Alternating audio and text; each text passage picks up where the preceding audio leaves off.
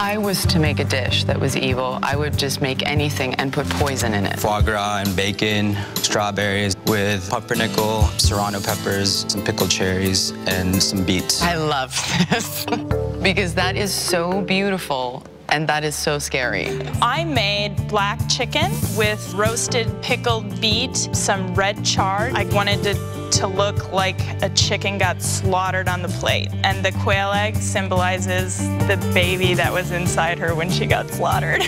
It's crispy and delicious, Yeah. and it feels juicy. Well, that's what's great about it. It has tons of flavor. This is a apple pie, cherry pie, poison apple. A little bit of granola mix on the bottom. Pie shell, some puffed Rice Krispie as maggots, if you will. The whole combination for me worked so well. I really liked it. So him. I love what he did here. Because the whole meal was so good, it's going to come down to those little glitches. Do I get the head of the chef on a silver platter?